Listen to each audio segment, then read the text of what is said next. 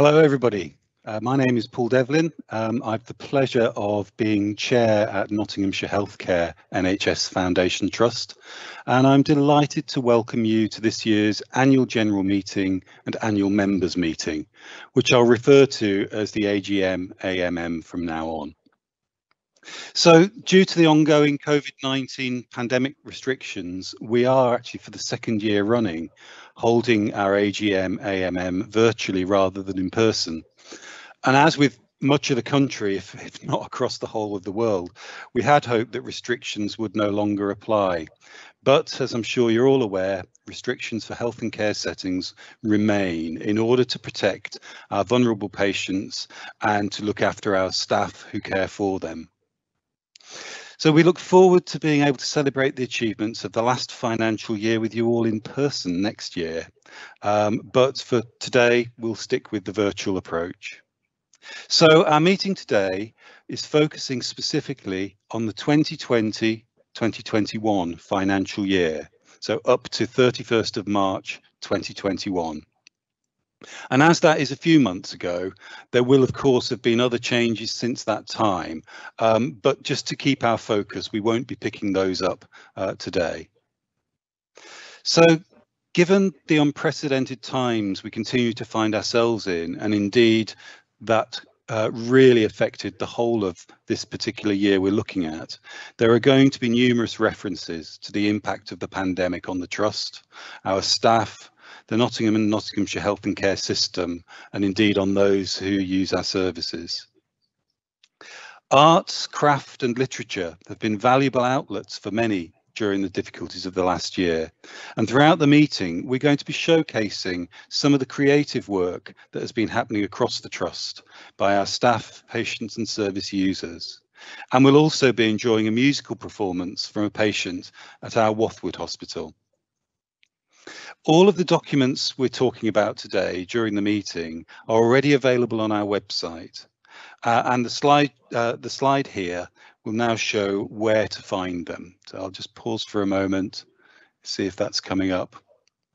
It may be that that's going to be later in the session, actually. Just to say, for technical, yes, that slide will come up at the end. For technical and social distancing reasons, we are unable to provide the usual sign language interpreters live with us today. However, just to assure you that a signed version of the meeting will be made available on our website in just a few days' time. And if you are using Microsoft Teams rather than a web browser to watch this, you should be able to add captions or subtitles through the settings button. Although I'm warned that, as with several news channels, sometimes the automatic options for the wording that appears isn't always the correct wording, which could be an interesting dynamic in addition. So this is my second AGM AMM at Nottinghamshire Healthcare as I joined the Trust in January 2020. And during my time here, I've already met many staff and volunteers, though not as many in person as I would have liked given the pandemic. And I'm very impressed with the services that they provide on a daily basis. Their compassion and commitment is something I'm truly proud of, and particularly so over the past year and a half of the pandemic. For much of the time, it's been impossible to visit in person as many areas as I would have liked. It's been really important that we make sure that we are observing all of the good guidance around our workplaces and also considering additional impact on our staff and services. However, I have been welcomed virtually across many services, and that's meant I've had opportunities just to listen to, see, get engaged with staff and those using services. I have to say I've come away impressed many, many times. I also want to put on record my admiration for colleagues who have been carrying out their duties whilst continuing to wear PPE to protect patients and their colleagues. It really does add an intense layer to day-to-day working, and I'm really grateful for you for continuing to observe the PPE requirements, especially during the last week or so of incredible heat as well. So on to today's meeting. There are three key things that we need to do. A couple of them are quite technical. First off, to receive and agree the minutes of last year's AGM AMM. Then to receive the annual report and accounts for 2020-2021. Then also to celebrate some of the achievements from around the Trust from this year as well. So if I could move to our first task, please. Our first task is to consider the minutes of our last AGM AMM and whether they are a true and accurate record of the meeting. And as we're unable to take comments from the public in real time this year, we have agreed, as we did last year, that anyone wishing to comment on the accuracy of the minutes can email our Deputy Director of Corporate Services, Becky Cassidy, with comments. And again, contact details will come up at the end. If required, the board will then review any comments for formal consideration. So with that caveat, could I invite a proposer to recommend receipt of the minutes, please? I'll just pause for a second. Good morning, everybody. Dr. Benga Shadari here, Deputy Lead Governor. I hereby propose the minutes. Many thanks, Benga. I appreciate that. And could I see if we've got somebody to second that proposal, please? Good morning, Chair. It's Carolyn White, Non-Executive Director. I'm very happy to propose, second the minutes as an accurate record from last year. Thank you. Thank you both, in which case we will take an approval of those minutes, notwithstanding if any members of the public come forward with comments through the route that I've described there. So thank you for that. I'd now like to introduce our lead governor, Jim Aliander, to talk with you about some of the Council of Governors activity that's taken place over the past year. Jim, over to you, please. Thank you, Paul, and good morning, everyone. I'm Jim Aliander, lead governor for the Trust, reporting on the work of the Council of Governors for the year. As we've heard, the year was extraordinary for the Council of Governors, as it was for our Trust, the NHS and the nation. The COVID-19 pandemic controls, the Trust's role in the vaccination programme and the necessity to maintain core services all meant that the engagement of governors was focused on areas where we could be most effective and efficient. I would say actually, and not get in the way of good practice. In presenting this report, I pay tribute to all the staff of the Trust and the leadership of John Bruin, our Chief Executive, and his team for their exceptional efforts during the year. The Board of Directors advised upon and oversaw the provision of services which were maintained successfully and well in circumstances of, at times, extreme adversity. I was elected as lead governor by members of the Council of Governors in June 2020. Throughout the year, I was able to liaise with the chair of the board, Paul Devlin, to ensure our own involvement as governors in representation and review activities. I thank Paul and the administrative team serving Trust directors and governors for the way they enabled the Council to carry out its responsibilities in the most challenging year the Trust has faced. Annual elections to the Council of Governors were held on schedule and 10 of the 12 vacancies were filled and notified in February 2021, with an online induction programme provided for new governors. The report that follows lays out the responsibilities of the Council. It references the elections held and activities undertaken by governors, including meetings, both formal and informal. The representation of members required some ingenuity in a year of very tight pandemic controls, but was carried out purposefully, as shown in the report. I thank my fellow governors for their commitment to their roles in a demanding year, in particular governors who were newly elected in 2020 and 2021, as they have had only a partial opportunity to engage with the Trust as they would wish. I also thank the public for their huge support for the services provided by NHS Nottinghamshire Healthcare. As governors, we have two statutory duties. These are to hold the non-executive directors individually and collectively to account for the performance of the board of directors and to represent the interests of the members of the trust as a whole and the interests of the public.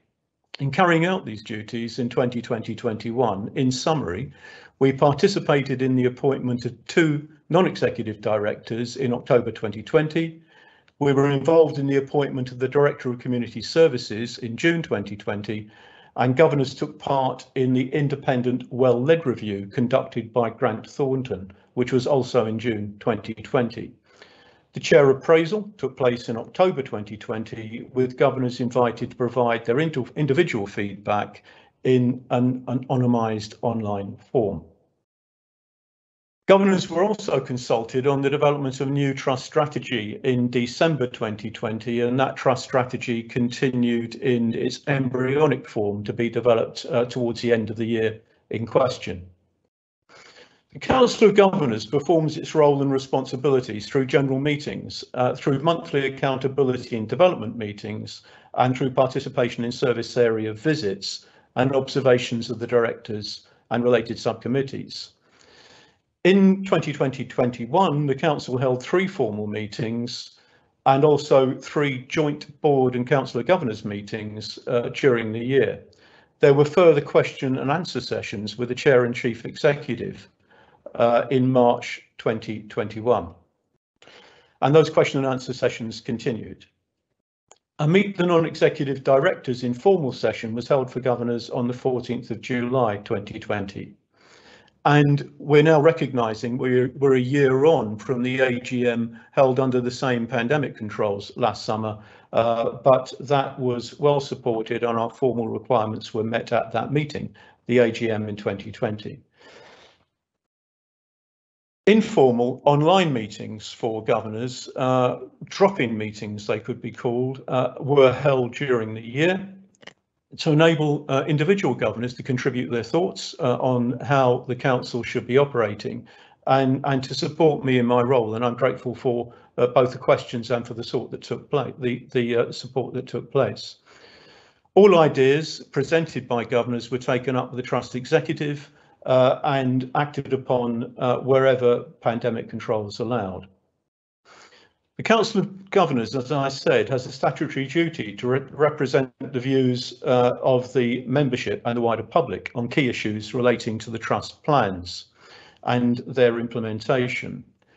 During 2020-21, governors continued to hold the Trust to account on those priorities through monthly accountability sessions and informal council meetings. Governors have had the opportunity to join in focus sessions with the CQC as part of the well-led review and support the Great Place to Work programme, bringing our values and behaviours together. They've also been involved in selecting the Trust's quality indicators and provided commentary on the quality report. Governors will continue to engage with their constituents in the following ways: by attending consultation events, some of which currently are online, by attending the Trust annual members meeting AGM, such as this one, by attending Council of Governors meetings, by engaging with members of the 2 involvement centres, and with contact from members of the public via the Trust website. That concludes my report for this meeting. A more detailed version will be available with the papers for the meeting. I'm now pleased to introduce the first of this morning's performances. We have a selection of artwork and poems from staff and patients at the Horizon Day Assessment and Treatment.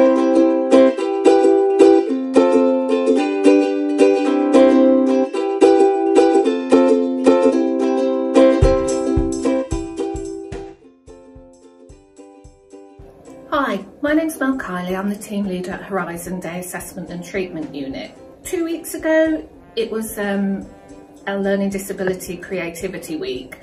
So we made lots of things, as you can see from the table. We also made bunting. We made 100 pieces of bunting for Captain Tom's anniversary. All the service users and the staff got involved. Poetry is a really good way to express emotions, especially during lockdown. We've had a poetry competition among staff and we had 13 entries. I think I wanted to bring out the creativity amongst the staff, and all the poems are really excellent. I was really surprised by the quality. So we've created a poetry book and we've produced 200 copies with staff poems, and there's some illustrations to go along with it, and I shall read a poem from it, and this is by me. When she got closer to Brum, she began to call herself a mom instead of a mum. Nearing New Street, she felt nearer to her old self, with safer vowels to come out hiding. The coast was clear, although she was nowhere near the coast. She felt empathy for the girl who got teased because of her red hair and dyed it like it was an embarrassing accident. Ian was bitten by a bat. Let's think about that for a moment. Terry works too many twilights, a fact that maybe we should highlight to ensure he's not too tired. But back to the bat that bit Ian. Did it mean to? Did it have rabies, scabies, or even babies? Frank is struggling to sleep. Maybe the poet competition will help him reap all the backdated sleep. Reading all the odes, limericks, rhymes and potions could be so boring they will soon have him yawning. Or maybe they will give him a giggle, and everyone else too. A flower by name who I picked, one not too bright but my face you licked. I knew from then on you were going to be my friend for life. One day you might get me to see me become someone's wife. Eyes so wide and full of joy, you were always asking me to throw your toy. Tail wagging every time I walked through my door.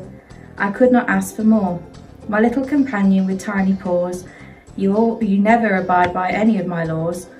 I love you so much, but please stop hiding my socks. This scary world, locked in a box day and night, watching the world going out to fight.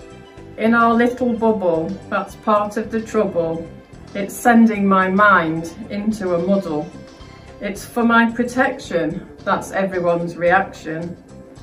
The world has become scary, and I have become wary. Then after a while I'm told you're free, go fly your kite. But what about my initial fright? The people, the noises, the lack of space. I'm not sure I can keep up with this new normal pace. My poem is about wine. I love wine. Wine. There's white, there's red, there's rosy too. Some is sparkling, all but a few. There is sweet, there is dry and fruity, all of which makes me choosy. There is old beers, new beers, ales of plenty, old speckled ale, which should be drunk before 10, but only by old men. Rums and vodkas, gins of many, scotches and brandies have been known to make you randy. So if I was you, I'd stick to just beer, it leaves your head pretty clear. But for me, it has to be said, my go-to favourite tipple is a rosy red tipple.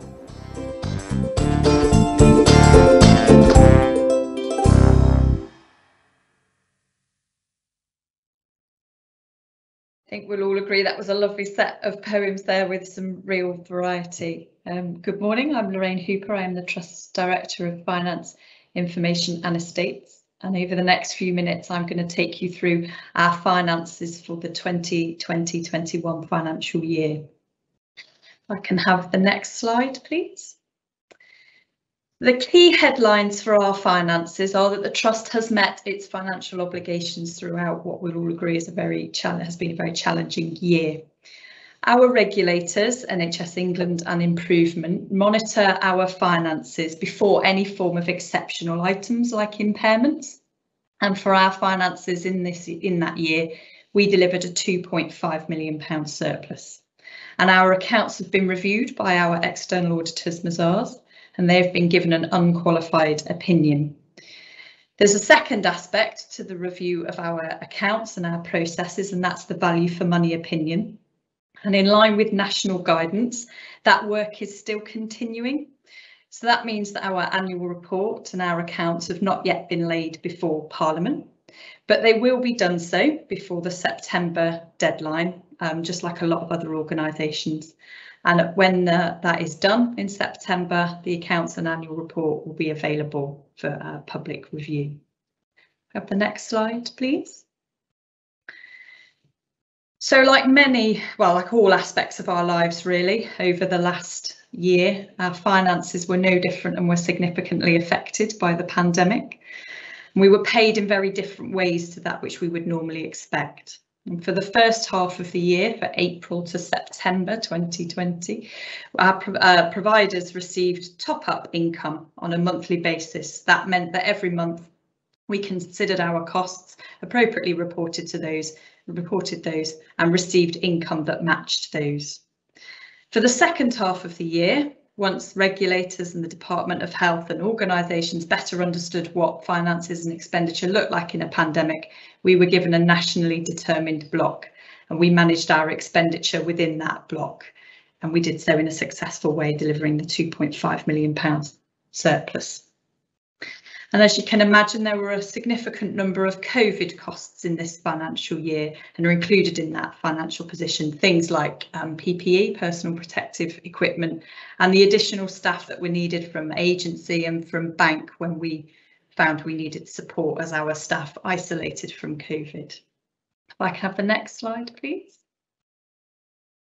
So over the course of this last financial year, we received a total of £552 million worth of income.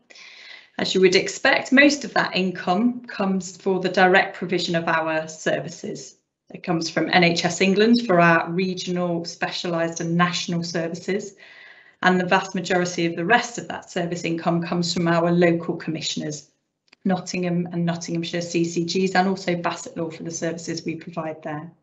But we also receive income, which you'll see in the other income part of this pie chart, for things like education and training and for research.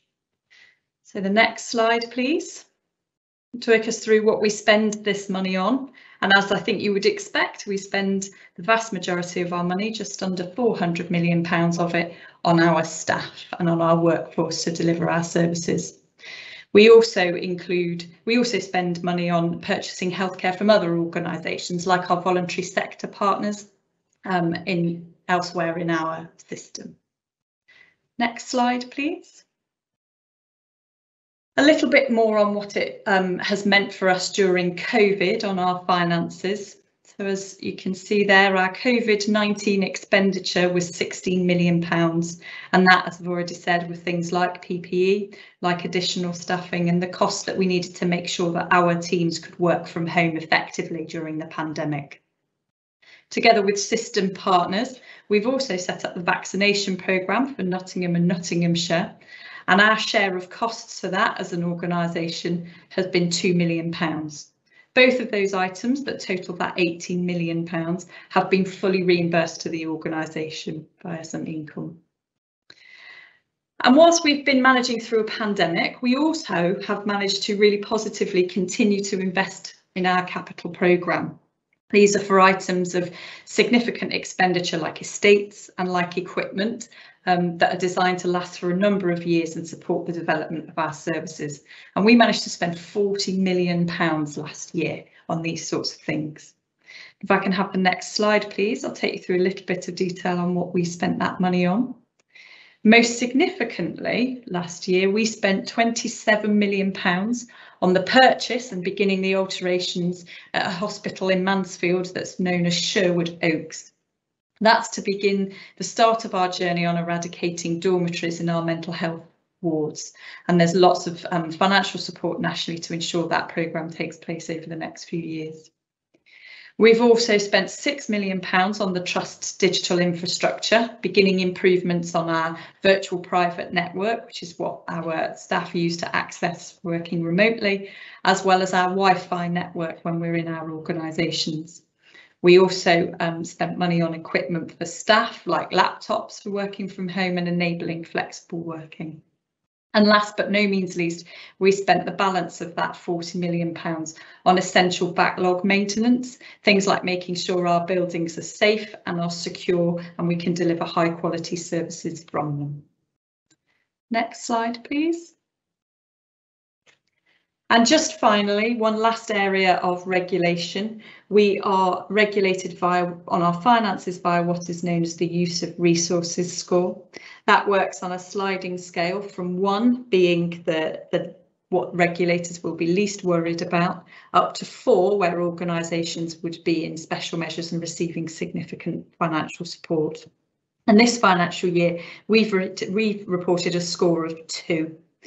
And that's largely because of the additional agency spend in place because of supporting the need for extra staff during the pandemic, and not to be unexpected.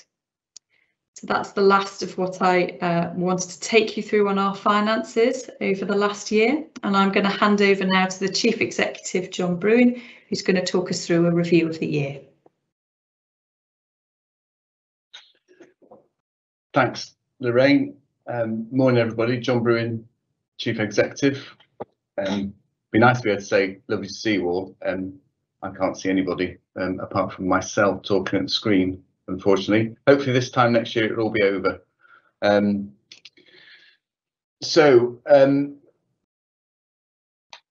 What's the next half hour got in store? I'm going to go through some of the highlights of the year. There's an awful lot of really positive things to talk about, and also include some of the brilliant awards winners, shortlisters and finalists that we've had. So listen up for that. To begin, thanks Lorraine for that summary of the financial world. Looking after over £500 million worth of public money is a really important aspect of what we do as an organisation. And it's good to see that we're essentially in good shape, and also that clarity that you bring to the figures makes it easy for me to understand. So thank you. Everybody will also be pleased to hear, according to the notes that were written for me, that you're not going to be looking at my face for the next half hour. You've got some pictures of art and craft work that's across the organisation people have been working on and contributing to. So hopefully that's something nice and visual for you to see whilst I take you through the next few minutes. The most important thing I believe to say at the outset is a huge thank you to everybody that's working in the organisation, to all our staff and volunteers that have done just a fantastic job over the last year. I'm proud to be Chief Executive here in Notts Healthcare, and the professionalism and the resilience, the adaptability and flexibility of all our staff and volunteers has just been remarkable, because it's been a real test of all our character, hasn't it, over the recent months. So moving on, what have we done in the last 12 months? From a board perspective, obviously whilst managing all the challenges of the pandemic, we've continued to appoint to lots of new positions in the executive team and in the board and other senior leadership positions across the trust. It's really important that we've got strong leaders across all our different services to support our staff and to develop our services and continue to provide safe, effective and well experienced services for all our patients and service users. And I'm really pleased with the progress that we've made on that. There's always more to do.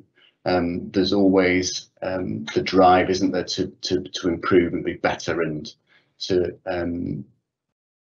improve the quality of our service offer.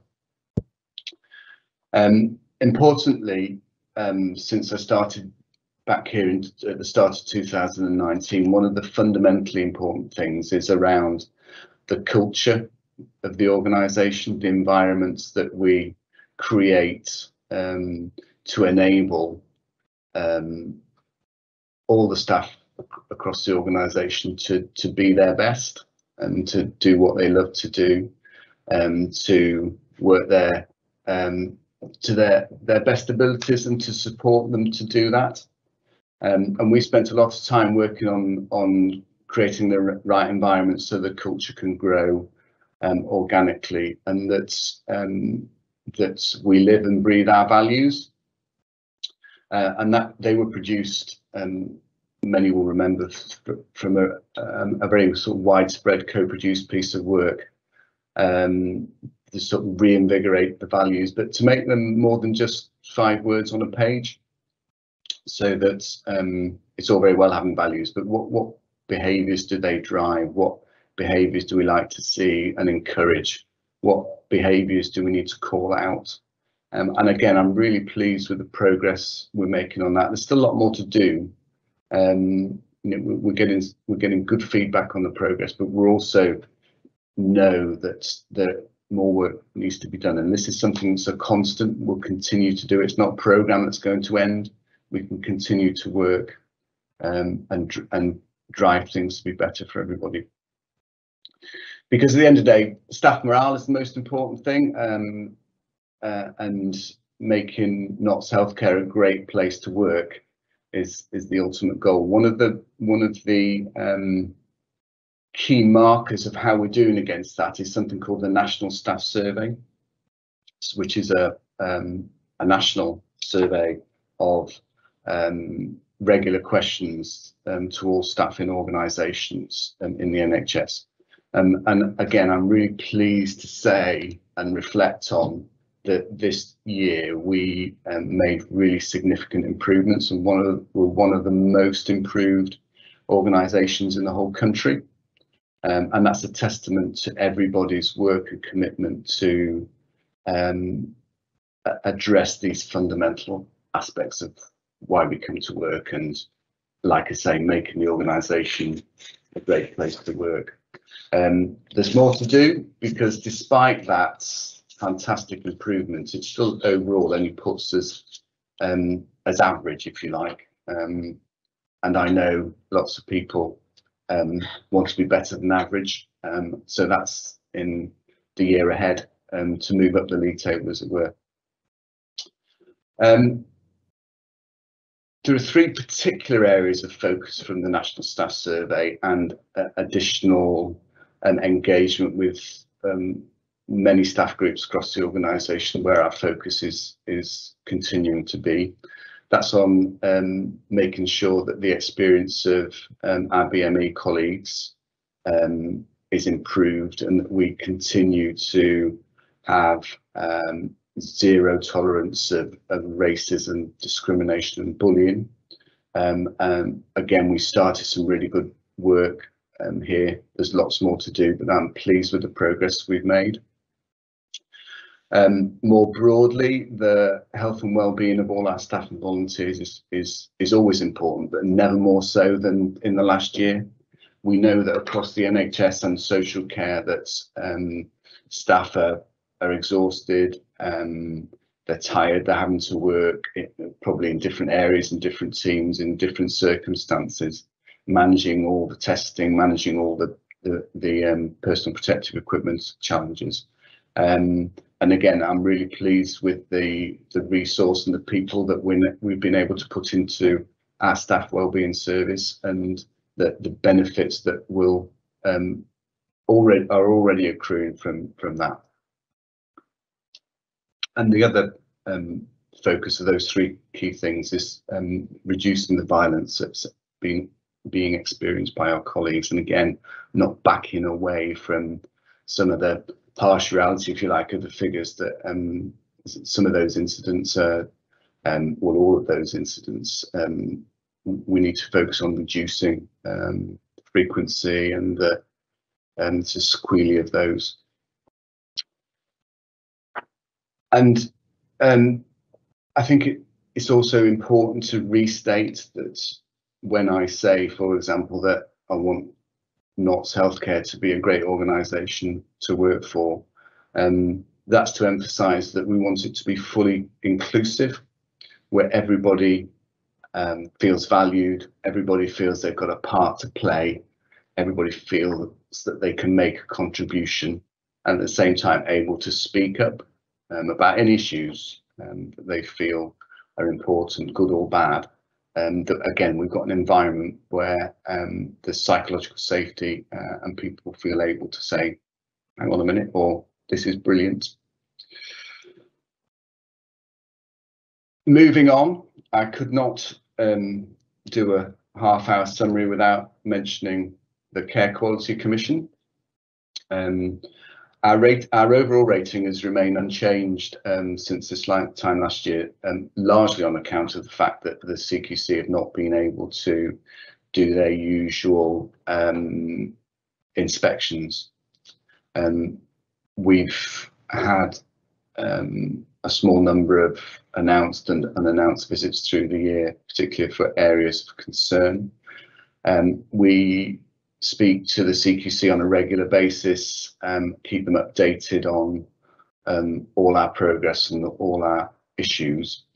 Some of you may know that we are due an inspection anytime soon, and the executive team and others are putting a lot of work into enabling us as an organisation to showcase the great work that we do, the brilliant services that we provide.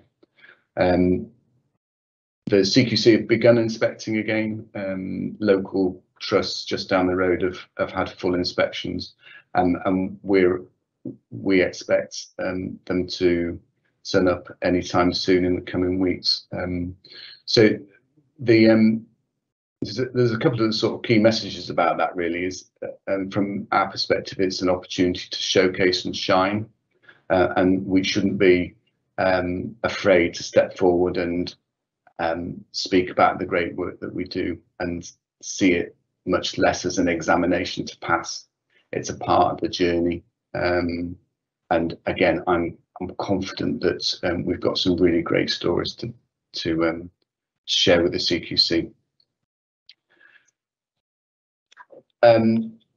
How could I not mention the pandemic in a little bit more detail? As Paul said in his introduction, at the AGM last year, we were hoping that in a year's time it would be a dim and distant memory how wrong we were, and it seems again, doesn't it, that as we all watch the daily figures on the news and in the media, that we yet again in another really difficult wave of the pandemic, with case numbers rising very quickly. Again, important to recognise that the tremendous work that all our staff and volunteers have done to keep the show on the road, as it were. The massive change to how we used our facilities, the digital infrastructure that we were able to put in place almost overnight, really. Facilities like this that connects people and engages with people.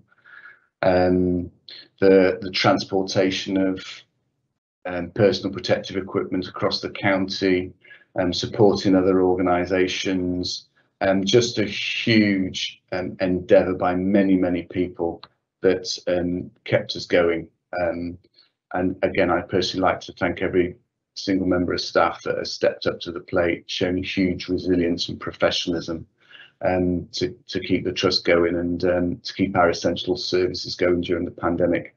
I'd like to be able to say, as it fades away, but the NHS nationally is again under increasing pressure during this wave. The vaccination programme has been a mitigated success, and is clearly helping the severe end of the effects of COVID in terms of hospital admissions and such. But unfortunately, I still think there's quite some way to go.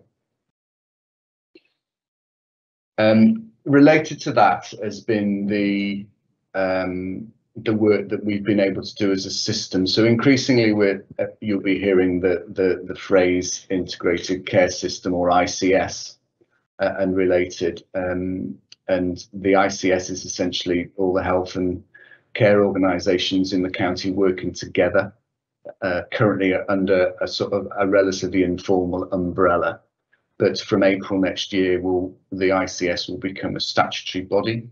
So we're in that sort of funny period of grey as those arrangements are crystallised and finalised. But the pandemic, if anything, has shone a real bright light on the benefits of working together. And I often use the example of many of our patients and service users that use our services use many other services across the county. Most people are registered with a GP practice and will see practice staff. They might need to use community services. They might need to get services from social care. They might need to go to the acute hospital, either the emergency department or outpatients for comorbid conditions. And it makes sense, doesn't it, that all those different that are currently different organisations are better connected, so that the care pathways, so the different treatments that people and interventions that people require are much more accessible and flow much better together without having to be passed from and referred to and from pillar to post. So on paper it sounds an easy thing to do, but this is a very new way of coordinated services nationally.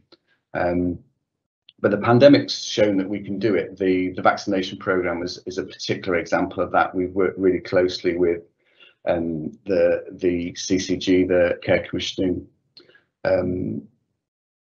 I can't even remember what CCG stands for, someone will tell me. The acute trusts, social care, clinical commissioning group, I beat myself to it. The acute hospital, the local authorities, to make sure that the vaccination has been available from the very vulnerable older cohorts of our population right through to people of 18 and over. There's more to do. There'll be boosters coming along anytime soon. And the Trust has been at the forefront leading that programme. And again, I'm really pleased of the success of it. We've within the organisation, about 90% of our staff have received both vaccines. Just not in the script, but in brackets. Those that haven't, you haven't missed it. It's still available. We will continue to encourage people to take up the vaccine. Close brackets. So now I'd just like to go on to a few more specific things in terms of what have we actually done in the last 12 months? And don't worry, I'm not going to talk all day, but I could, because there's been a massive amount of things that we've done. But the following are just a few highlights, just to give a sense of the diversity and the breadth of the organisation. So one that perhaps not very many people will be aware of, but I'm particularly proud of. We sponsored a restaurant in Nottingham called Bar Iberico with some money to, whilst they were closed, for their chefs to prepare meals for people in Nottingham that were facing a food crisis, including children, young people, the elderly, the vulnerable, the homeless and NH staff. And they provided over 10,000 meals in the early part of the pandemic. And you know, for people that otherwise wouldn't have been avail themselves of a hot meal. So I think that's a really good example of some of the perhaps behind the scene things that the organisation is involved in. Our community respiratory physiotherapy teams were able to quickly develop a virtual pulmonary rehabilitation offer for people in the county, met national benchmarking criteria. The staff and patients on Jade Ward at Rampton Hospital created a rainbow garden that promoted a sense of community and inclusivity for all. One of the things that we saw on our Connecting Knots monthly session was a real tearjerker from Michelle Snowden, who was a senior paediatric physiotherapist who worked with a young 14-year-old who had quite severe cerebral palsy, who could barely walk. With her and her team's support, that we saw a brief video of him completing an 8.2 kilometre run, which was quite phenomenal. We've been supporting patient involvement in Leicester Prison, finding new ways to engage with patients using local charity, an arts charity, writing poems, showcasing men's creative talents and sharing their personal experiences of the pandemic. One of the things that I had a chance to witness before I was confined to my office was Letters from Friends, which was a loneliness initiative at Lingsbar Hospital, where people were encouraged to write to patients on postcards and letters, and just seeing the huge mailbag and how that connected and was so well received by patients at Lingsbar was really incredible. And that was something that was we did in collaboration with Age UK charity. Our family nurse partnership is a home visiting parenting programme for very young families and vulnerable young mums. This supports over 370 families across the county, from pregnancy and into the early months of childhood, which are critically important. I think this is a phenomenal service, and it's probably one of the most important times to provide this sort of specialist help for both mums and for young families. So that's a fantastic team. I'll just pause 1 second. That's it. Right, I've got to coordinate now because I'm going to give a telephone number out in a minute for just for the record, because I'm just going to mention a couple of things that we've set up, crisis phone lines. And again, we've now been able to have a 24/7 crisis line for local people that are truly at crisis point with their mental health, and they have 24/7 access to support. And we've also launched a new mental health line at the start of Mental Health Awareness Week for people that have got concerns. And I'm sure we'll be able to put this out again, but the number for both of those, it's a free number, which is 0808 196 3779. And I had again the opportunity to chat with a couple of people that were staffing those phone lines, and the talent and skill to be able to do that well, it was really impressive. And they were really loving their role, and it's a brilliant thing to be able to do. We've got a critical time intervention team set up at Lincoln Prison, and this specifically works with individuals for when they leave prison. It's identified as a real risky time getting back into society, and well documented that it's very easy for former prisoners to either slip into old ways, but also for them to access the sort of ongoing services that they may well need. So it's really good to see that in place. One of the things particularly close to my heart is at last being able to say that we've got a new ADHD service that we've been able to work with commissioners on to get the funding to deliver this. So that's attention deficit hyperactivity disorder. The demand for that in the county has been huge, and it's really important that we get services that are tailored to meet the needs of these people. And it's not just in Nottingham, it's been a national issue that's been grown over recent years. So I'm really pleased to be able to announce that and know that it's now up and running across the county.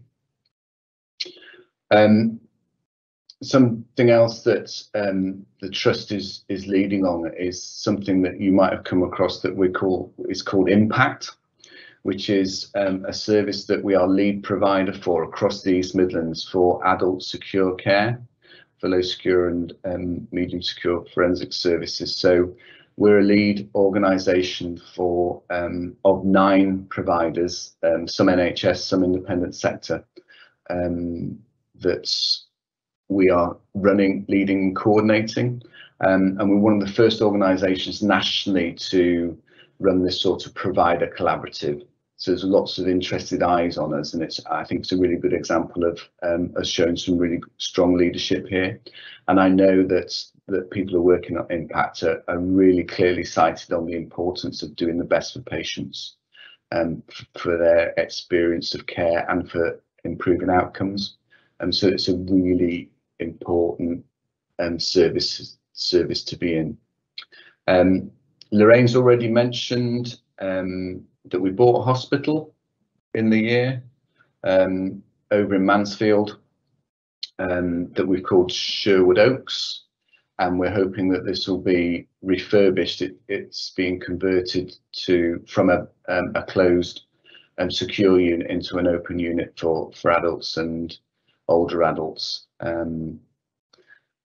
in combination with conversion of services at Millbrook in Mansfield. It's a brilliant scheme. It's cost quite a lot of money in terms of capital, but I'm pleased to say the trust has been able to fund it, and it will, as Lorraine says, eradicate dormitories. So we don't want people who need to come into hospital to be in rooms of 4 or 6 others behind curtains. It's so important that we get the dignity and experience for inpatients right. And with the purchase of Sherwood Oaks, we're well on the way to that being realised. So a really important part of our future inpatient services, and really looking forward to those getting to be up and running.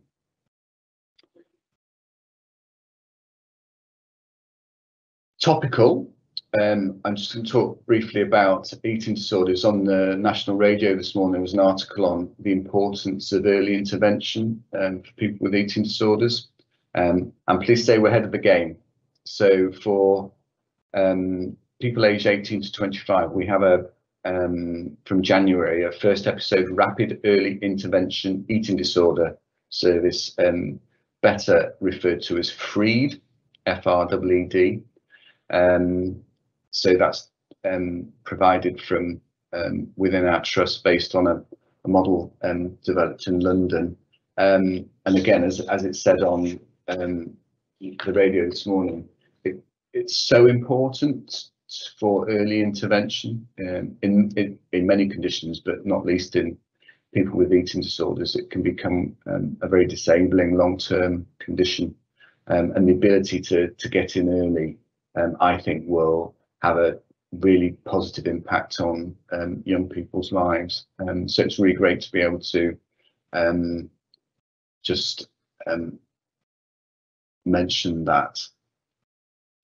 And then a couple of last but not least things. So within the year, we've had confirmed that for once, mental health services particularly have received considerable additional funding that the national team under the National Clinical Director Claire Murdoch has been an advocate for. So there's been very significant additional funding for very many different things in the mental health arena, that's long overdue and begins to get us to some better parity with physical healthcare services. One of those examples of that is that we've got new crisis sanctuaries being available to provide mental health support across Nottingham. So these are going to be open on particular days of the week, where people who have concerns, worries about their mental health and wellbeing could drop in for support. The other important part to mention about this is it's another example of collaboration, because we're working with Nottingham Mind, Turning Point, Framework and Harmless to support and run these sanctuaries. And again, I think that's something that we're going to see much more of in the coming years, how we can work with community and voluntary sector, other charities to help support each other to make access to these sorts of services much easier for people. And then finally to note, for those that are as old as me, maybe fans of Spandau Ballet, Roman Kemp, who is the son of one of the founders of said band, did an amazing documentary about male suicide, Our Silent Emergency, which was aired on Beeb, I think, showcased our street triage team and the brilliant work that they're doing, helping people at a very early part of their presentation. It was, and if you've not seen it, I don't know if it's available on Catch Up, but it's a really sort of both heartwarming but also poignant documentary that was brilliantly made, that showcased our services, providing fantastic input for people. So I just want to finish by running through some of the amazing achievements that teams and individuals have done in the last 12 months. I'd like to say it's an exhaustive list, and I hope we've not missed anybody off, but it's a long list. And one of my ambitions for next year is for it to be even longer, because as I said at the start, we've got some fantastic individuals, we've got some brilliant teams doing some extraordinary work, and it's really important as a trust we recognise that. We've got our own internal positive stars and other award recognition programmes, but for people to be shortlisted into finals and winning national awards is a fantastic achievement, and really important that we continue to support and encourage people to put themselves forward. So I'm just aware of time, so I'm not going to go through all the detail, but for example, our End of Life Together was shortlisted for a Health Service Journal Safety Award. And this is end of life care, working with Sherwood Forest and hospices in the locality. I'll mention HSJ a couple of times for those people that are not aware of it. It's probably the most prestigious national journal in relation to healthcare, and their awards are seen in a really positive light. That if you get even shortlisted for an HSJ award, they're very popular. You've done really well. Our Healthy Family Team Service received a gold award for being a baby friendly team. This is an award, again, very prestigious award that's provided by UNICEF. We had a winner and a number of people shortlisted for the Nursing Times Awards. So Sarah Atkinson, who is a learning disability primary care liaison nurse, won an award highlighting the issues of domestic violence. We had other people that were shortlisted, again, which is an achievement in itself. So Holly Atkinson, Fiona Lamb from the Community Forensic Intellectual Development Disability team. We had Sally Robbins-Cherry, who is a nurse consultant in the transgender healthcare team. She was a finalist in the Nurse Leader of the Year category. Our amazing mental health support teams who work in the Children and Young People's Directorate was shortlisted in the Children's Services category. Just want a quick thumbs up for the mental health support teams in schools. Did a visit with them when we hosted one of the ministers from the Department for Education a couple of months ago. The work they're doing into schools, supporting both schools, the whole school, families, children, again, intervening early and making a massive difference. And again, Nottinghamshire is at the forefront of this rollout nationally, and it's a brilliant area for us to be involved in. We've been highly commended in the NDL Community Awards in relation to work that we're doing on electronic observations. So particularly Rampton, Watford hospitals already done over 8 million electronic observations, and NDL is a company that does software support for those sorts of things. We had a parliamentary award nomination. Our Children's Community Respiratory Physiotherapy, including Rapid Response Team, was announced as a regional champion. Our Oral Health Promotion Team won at the National Dental Awards. Amazing for such a small team to be winning national awards, doing brilliant preventative work for people within the county. We've been a finalist in the Health Service Journal Awards for work with veterans, again in partnership with a charity called Care After Combat and Project Nova.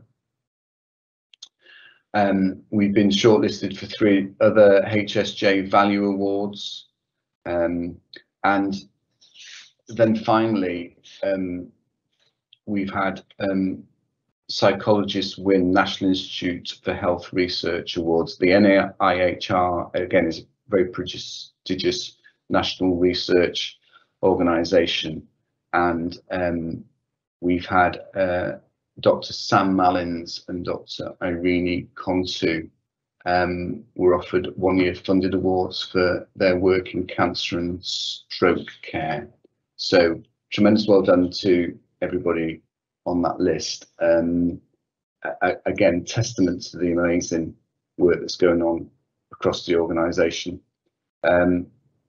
So to finish, before I hand over to the next piece, again, a huge thank you from me to everybody that's kept the ship afloat over the last 12 months. It's been a long, hard slog. I know there's still lots to do.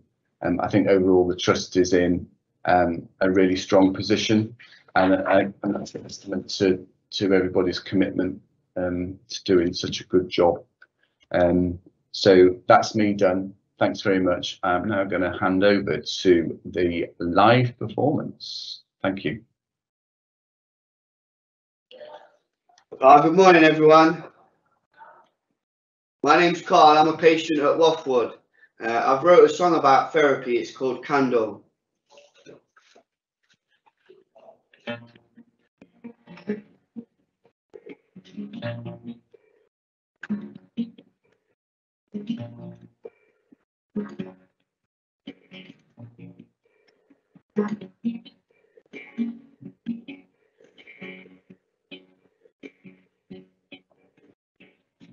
Beneath the surface, is this my fate? A scream that haunted me every day. Make your choices, love or hate. I can see clearly, my hand fades away.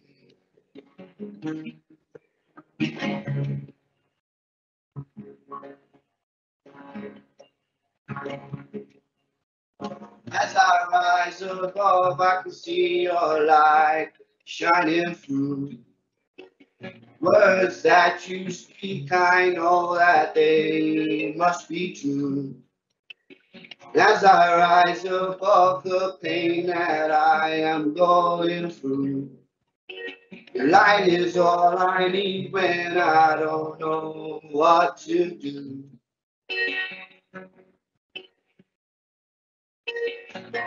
Now I understand the way I was and now I am. Show me hope in my darkest days. And now I see how everything has come to be. There's a candle burning bright, it never fades.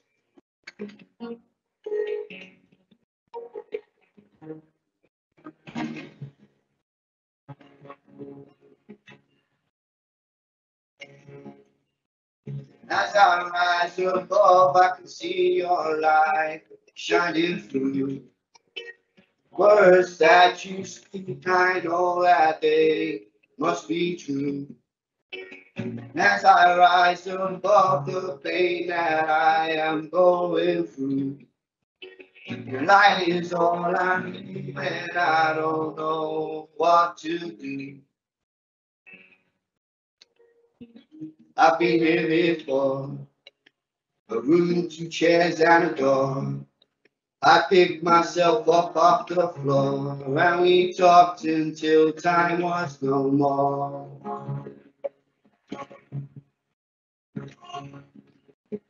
As I rise above, I can see your light shining through.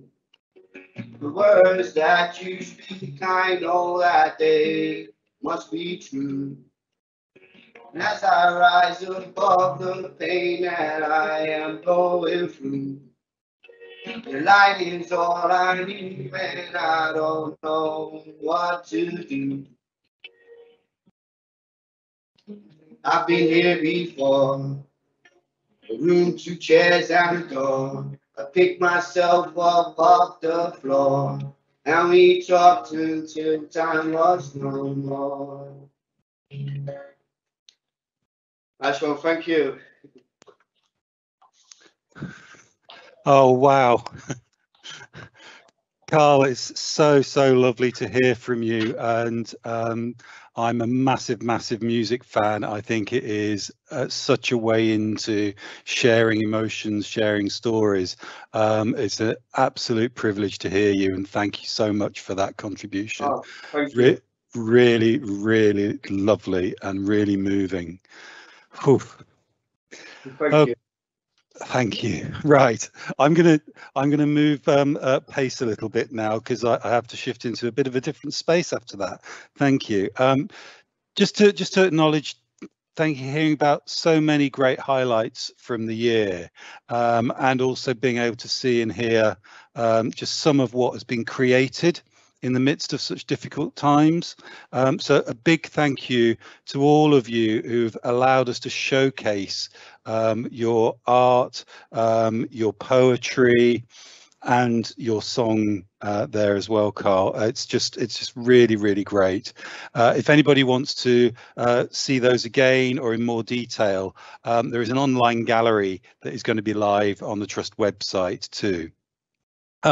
One of the formal things that we need to do as part of our AGM AMM is just to seek out and respond to any questions from staff or public. And obviously, because of the virtual nature of this, we've sought these out in advance. And we've had, I think, 3 questions that I just want to take us through, if I can, please, so that we've done that in the public domain. So the first question was from Paul Parslows, one of our community psychiatric nurses. COVID-19 has clearly impacted significantly on the NHS in all departments. What are the plans moving forward for community workers protecting ourselves with continued use of PPE and working from home? And thanks for the question, Paul. I've got an answer that's been provided by Anne-Maria Newham, our Executive Director of Nursing, AHPs and Qualities. For the NHS, there is currently no change to our guidelines, so staff should continue to adhere to PPE guidance and the hands, face, space, fresh air message. Please also remember the importance of having the COVID-19 vaccine and to encourage others to do so if they haven't already. The vaccine is clearly a big part of our way out of the pandemic and the best way for you to protect your family and friends. And Paul, just to assure you that as and when that guidance changes, we will make sure staff are made aware. But as a trust, we take a more cautious route. We will wait for the clear guidance and hope that you're able to continue working with us on that. The second question was, how is the vaccination programme going across Nottinghamshire? And a response I could give to that is that I know from talking with lots of colleagues across our whole system across Nottingham and Nottinghamshire that the vaccine programme is going really, really well.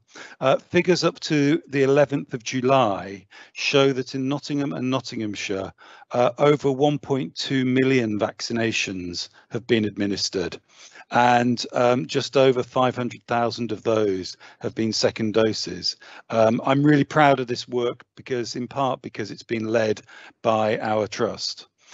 There are some pockets of lower vaccine take-up, particularly in the city and also in some other areas of Nottinghamshire. And we've adapted some innovative approaches to tackle this. And this has included our vaccine bus, which has been visiting areas with lower take-up of the vaccine, as well as places with high footfall, like the Victoria Embankment last weekend. And more recently, we've launched a digital campaign targeted at young people on YouTube, Snapchat and Instagram. We've also been able to work with local authority colleagues in tracking some of the equality and demographic data on poor take-up, which has been able to help us in how we target and make sure that we're reaching communities where there may be lower take-up than in others. And absolutely, to reinforce that if you or someone you know hasn't had their vaccines yet, you can book an appointment, and indeed many of our community vaccination centres are now offering walk-in services too.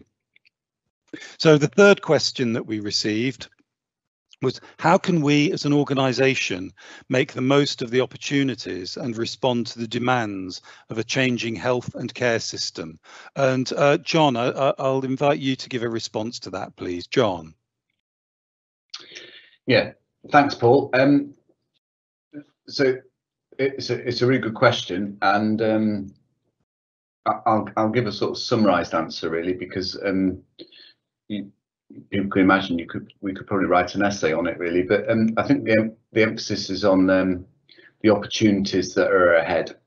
And I sort of mentioned in my presentation that working as a system has so many obvious benefits compared to working in what we call organisational silos, where you come and get an episode of care, you get discharged back to another organisation, and so it begins again. You know, many people have requirements across different organisations, and it's difficult to navigate it. So the important question is, okay, so that's fine, but what does it mean for us, for Notts Healthcare? One of the things that I think is going to be really helpful is for everybody to be thinking of how we can develop our professional working relationships with colleagues across different sectors. So I would see it as a permissive framework to work in, that if within the teams that you work with, you think, for example, that you could do things differently or better by talking to people in primary care or in the local authority or in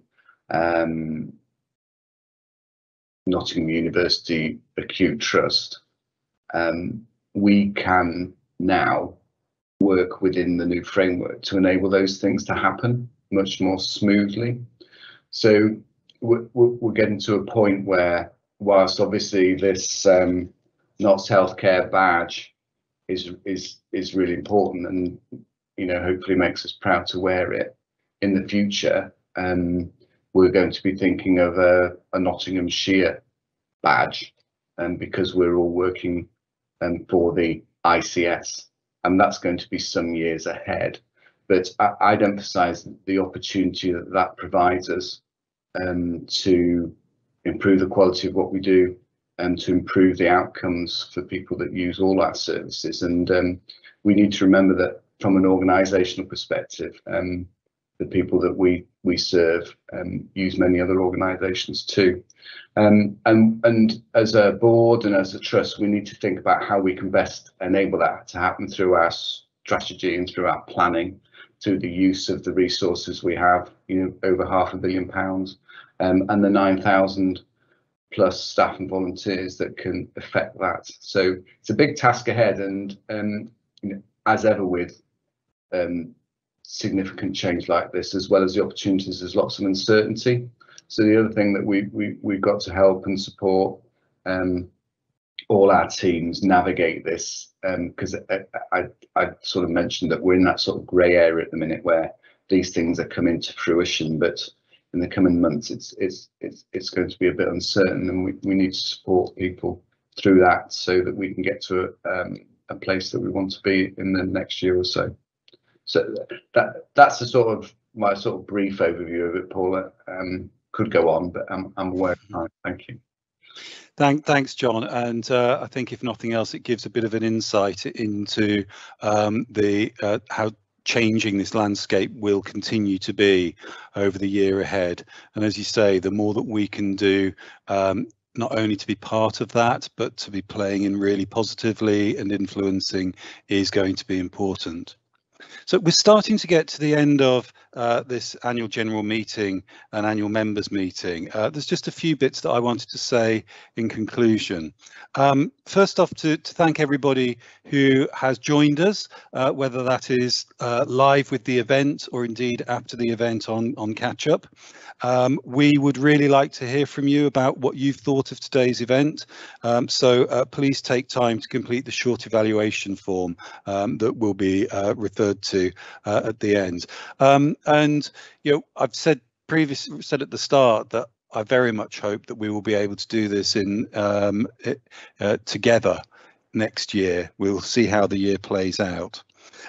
Just to reiterate, thanks to everybody who's contributed to this event, both our on-screen presenters and also our team behind the scenes who are continuing to be so great at managing the technical elements of this. And a special thanks again to Carl, to our poet staff, and to all our wonderful patients and staff artists as well. It's been really, really good just being able to showcase just a little of that creativity. And a big massive thank you to all of our dedicated staff and volunteers, as John has said, for all your incredible work through this year and your commitment to providing the very best of care for those who need our services, as well as to their families and carers. I do hope that this AGM AMM has given you some insight into how much the Trust has achieved despite the understandable impacts of the pandemic. And I'd like to thank our communities and our many partners who've supported us and continue to support us as we look into the year ahead. I know COVID-19 has brought challenges locally, regionally, throughout the country, across the world. And for many, it's brought a great deal of pain and suffering. And I'm sure every one of us has been impacted in some way by this dreadful virus.